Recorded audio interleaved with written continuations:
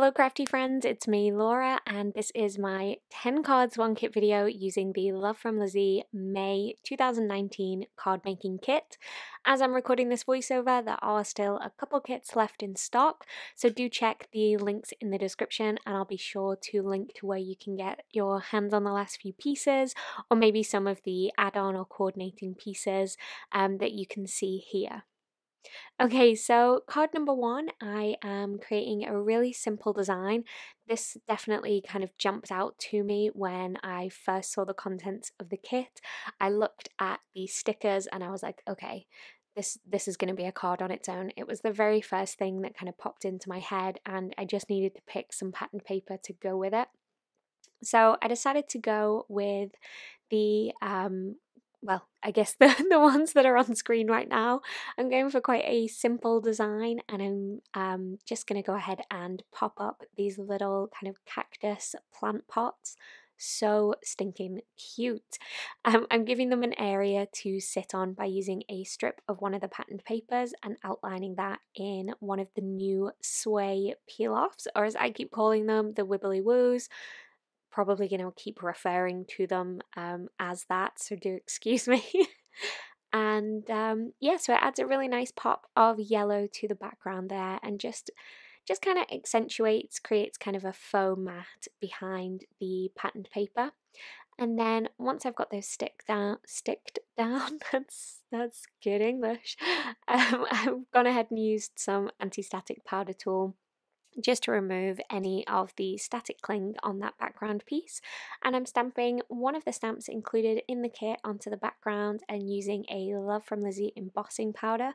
This one is so beautiful. It possibly coordinates a little bit too well with the patterned paper that I'm using, so it kind of doesn't pop quite as much as I would have liked. However, you'll see how I fix that in just a moment. So I went ahead and heat set everything, and then I just grabbed a black pen to go ahead and outline the hello stamped sentiment, and that just helps to make that kind of pop from the background. You could do this with a white gel pen as well if you have that on hand. It's just a nice easy way to kind of help whatever it is that you've embossed or stamped down kind of pop if the colour that you've used is a little bit too kind of matchy. So I'll go ahead and finish up outlining and then I will add this piece to the card base. You'll notice for today's video I'm actually using liquid glue almost constantly. You almost always see me using my ATG and there's nothing kind of wrong. I haven't gone off it or anything. I'm just being super lazy and it needs refilling and I haven't got around to doing it yet. So so I grabbed what I had on my desk and I used some liquid adhesive to go ahead and stick this piece down.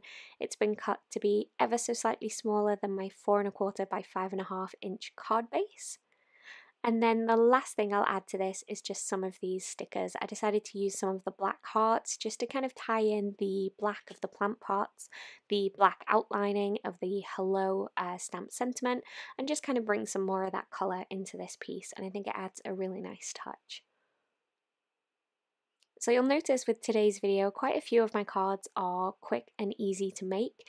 They're definitely easy to replicate and you could kind of switch up the design and use some different stickers or sentiments if you like, but I think they're all fairly straightforward.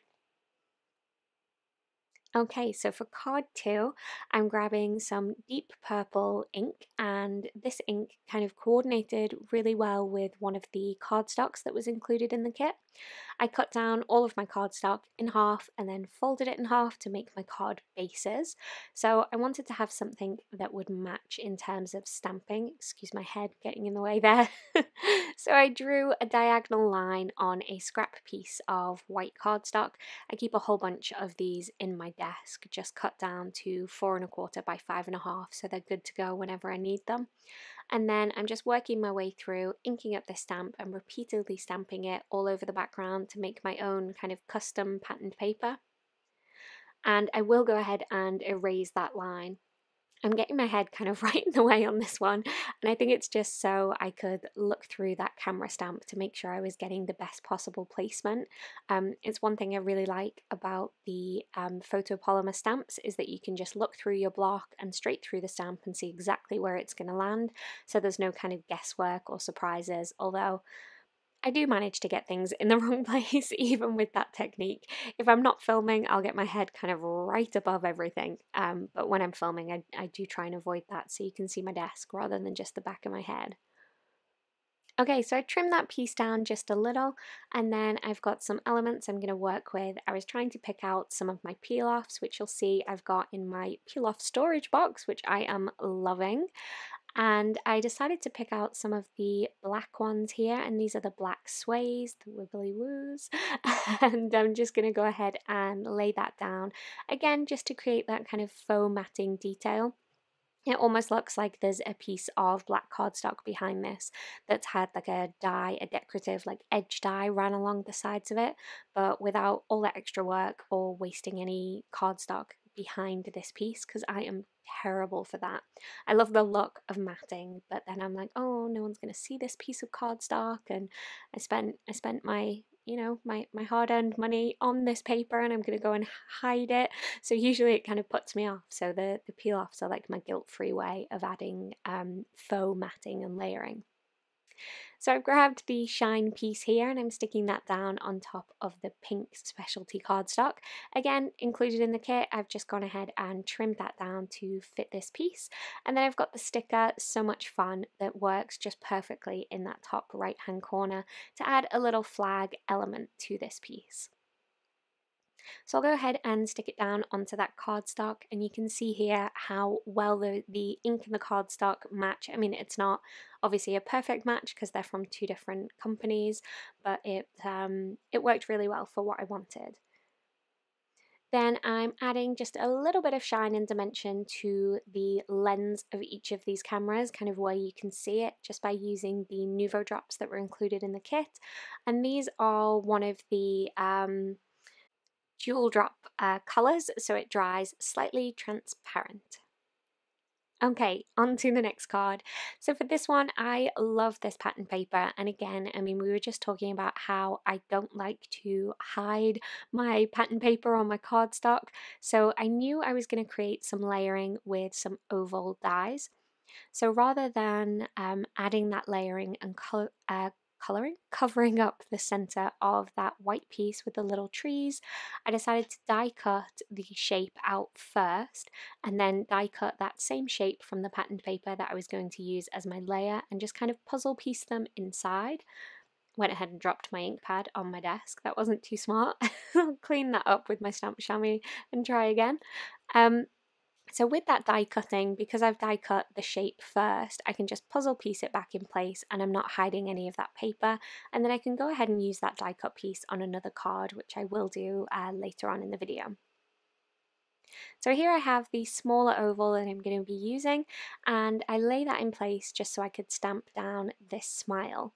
Now this is quite a solid stamp and it was brand new. I hadn't inked it up yet, so you can see I didn't get perfect inking first time, so I just went ahead and inked it up again and brought it a little bit closer to me so I could see straight through the stamp and straight through my block, and went ahead and just stamped that down right over the top. If I'd have loaded it up into my MISTI, obviously that would have been a little bit easier to do because I could have just, flipped the lid over again. But for anyone that doesn't have a stamp positioning tool like the MISTI, you can definitely just go ahead and look through the block. Okay, so I'm building this piece together now. I taped my kind of two ovals, or my oval window with my oval paper. You can see the washi tape here on the back. I taped that in place just so I could kind of hold it in place until I stick everything down on the card. And then I'm just using some regular sellotape to stick this ribbon piece down.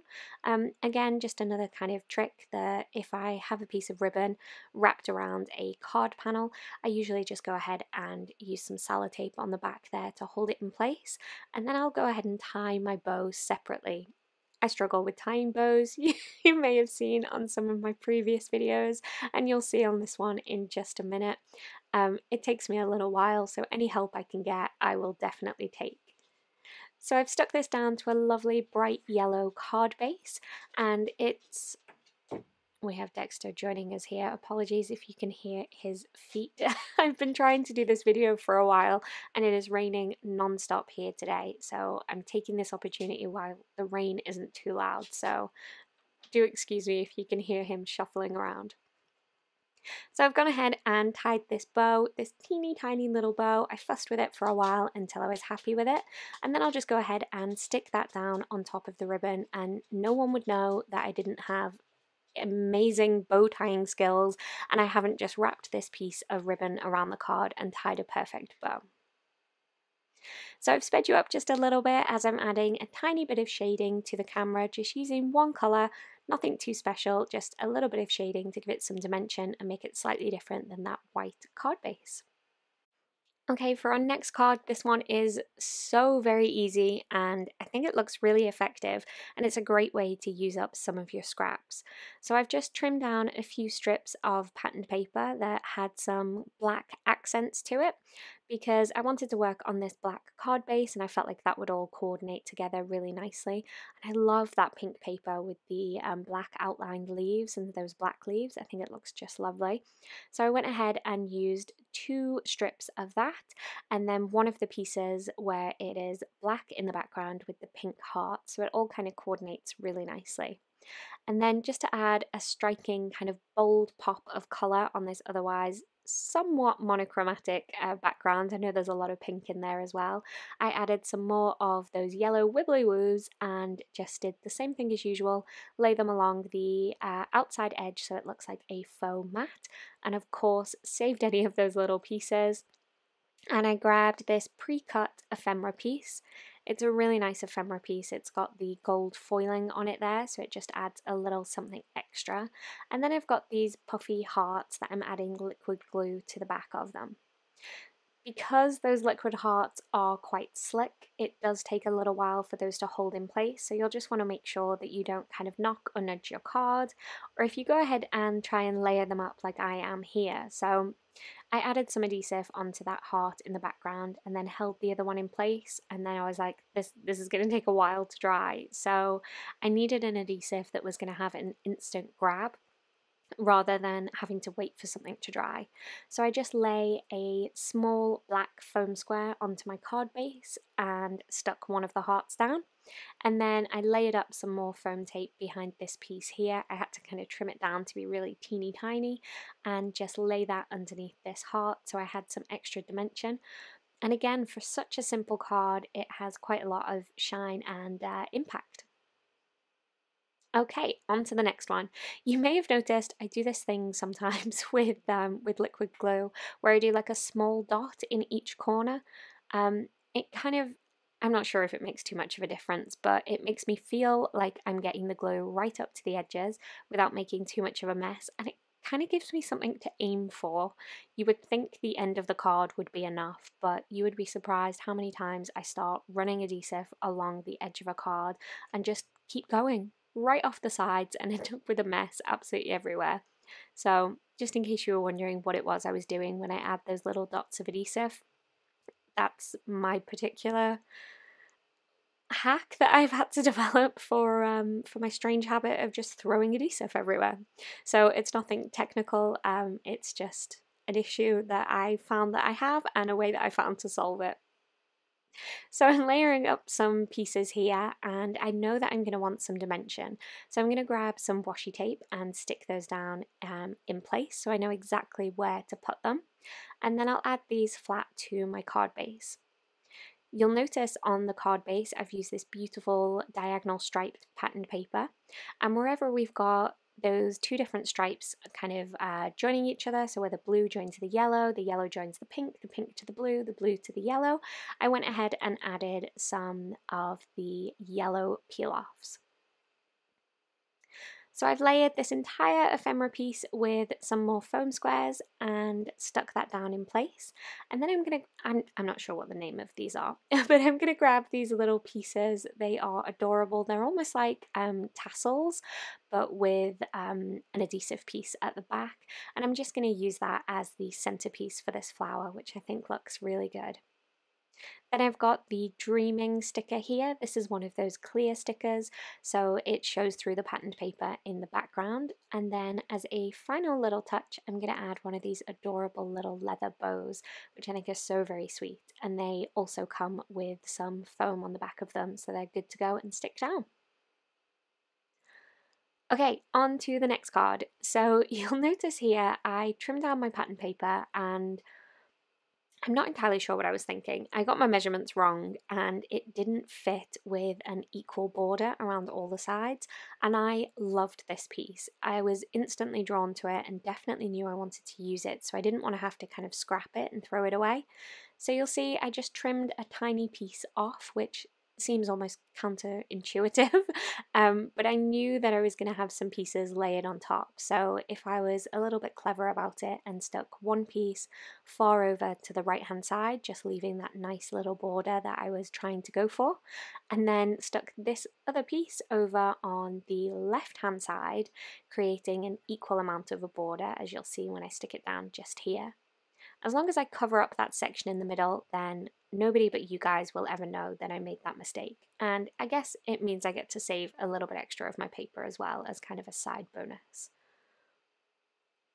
So I wanted one horizontal and one vertical piece. So I've got these scraps that I say scraps, I deliberately trimmed them down for these designs, but you could definitely use your scraps if you prefer.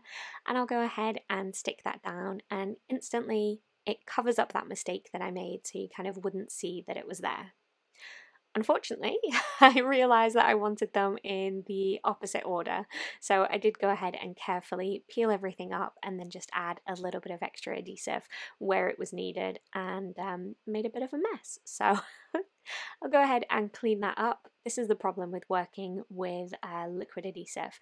I tend to get pretty sticky, and my work surface gets pretty sticky too. So I added the Keep It Real sticker sentiment. Again, it's another one of those clear ones, so the pattern paper in the background shows through. And then I have another one of the plants. This looks like a succulent to me. I'm not sure exactly what it is, and I added some more foam squares behind that to give it some extra dimension.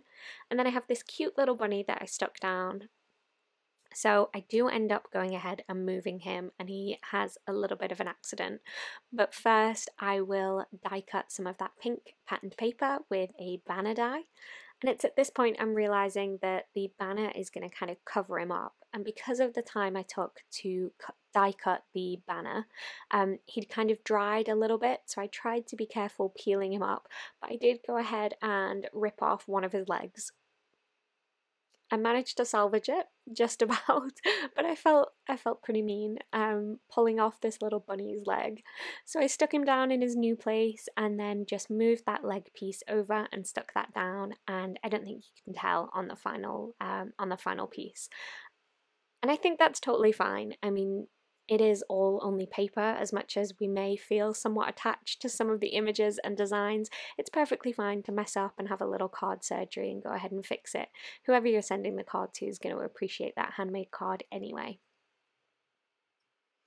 Okay, so here I knew I wanted 3 little strips of my patterned paper, and I wanted them to create a square, or a rectangle, I guess.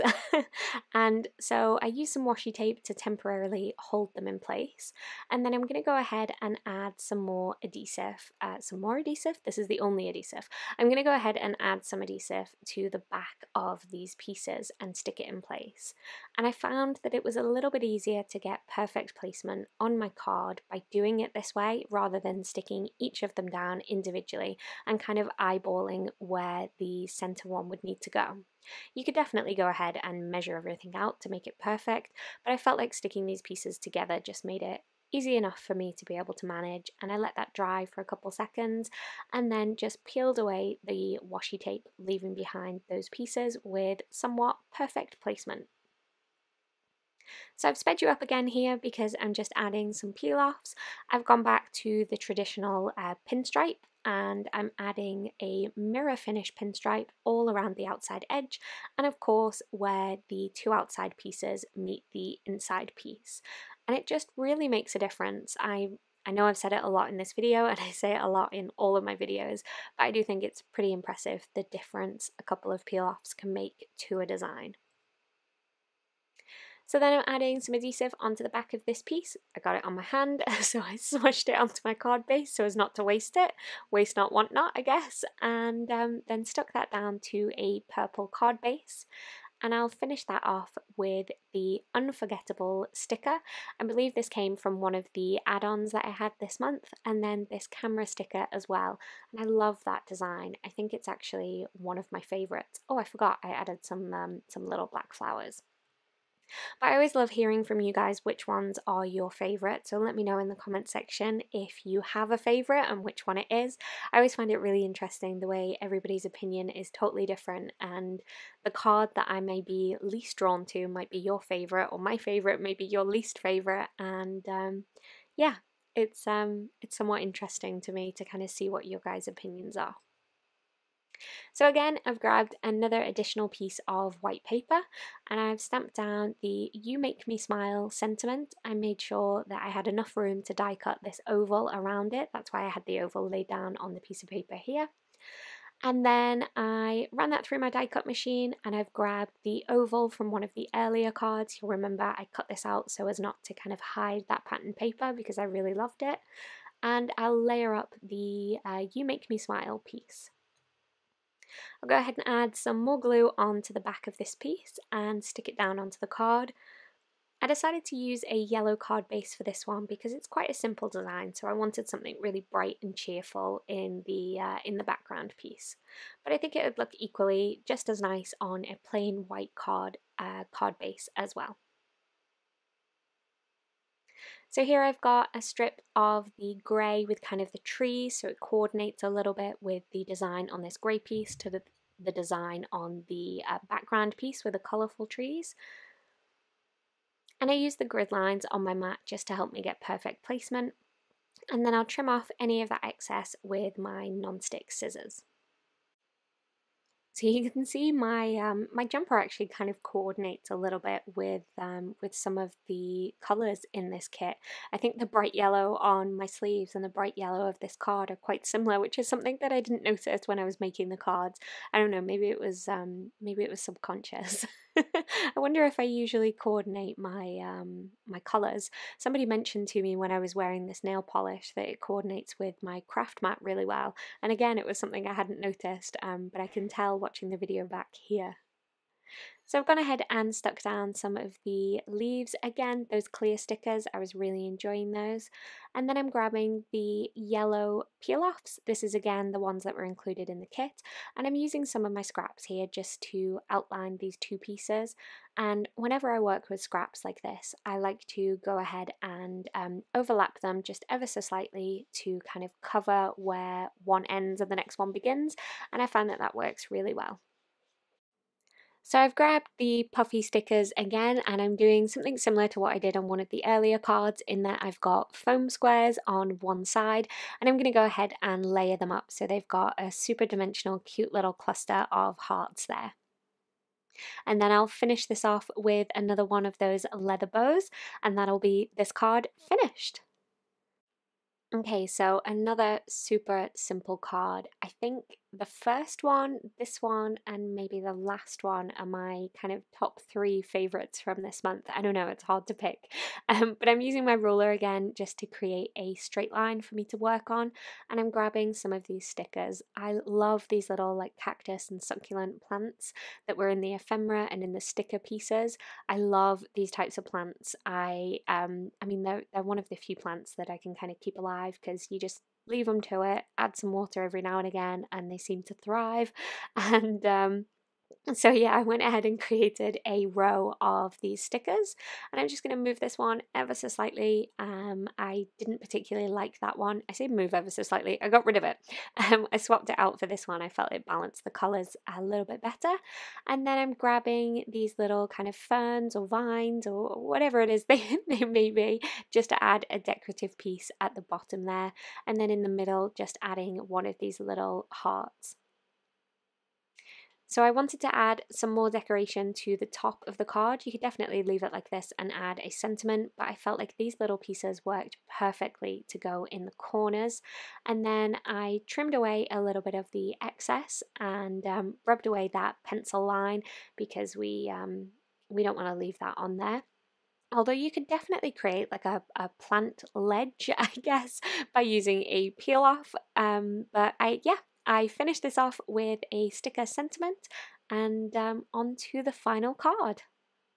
So here I have a black card base again, and I'm using one of the patterned papers, and I've trimmed this down to be ever so slightly smaller, as I have with many of my cards, and it just leaves that little border around the outside edge, and I love this kind of black and white. I think it just looks really elegant.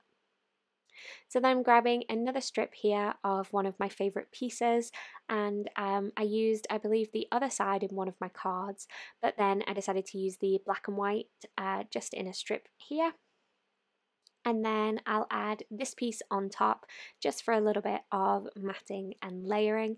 And I forgot to trim this piece to the right height, so I just grabbed that ruler there because it was already on my desk and my craft knife and just trimmed away the excess. The reason I didn't grab my scissors or my paper trimmer and do that is that I wanted to trim it to be the same height as the black and white piece in the background. So I wanted to kind of not interrupt the black border of my card base. I hope that makes sense. So then I grabbed another patterned paper and then I covered this camera piece in foam squares and stuck that down, and I just think it's so stunning. I didn't add a sentiment to this one, just this little sticker here to finish it off, and it's, as I say, it's one of my favourites.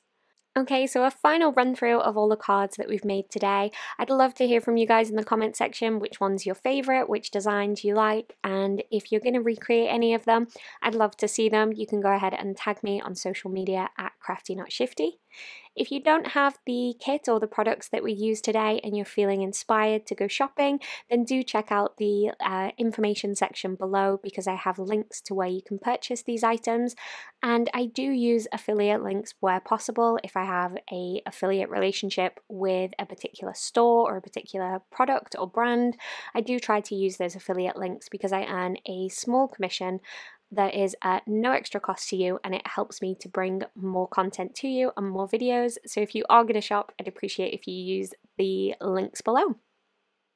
Okay, so that is all the cards. Thank you so much for joining me today. I hope you've enjoyed this video, and on screen right now are a couple more videos that I think you might enjoy. If you haven't already seen them, then go ahead and click on the thumbnails to be taken straight through to the videos, and if you're not yet a subscriber, go ahead and tap on the logo on screen right now to subscribe to this channel. That is all from me today. I hope to see you again soon. Bye for now.